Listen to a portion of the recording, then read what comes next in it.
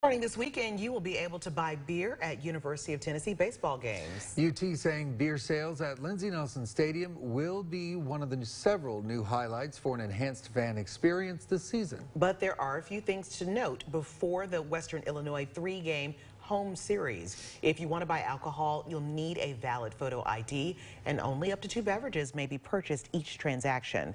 Also, beer sales will end in the middle of the 7th inning, and alcohol won't be allowed to be taken out of the stadium.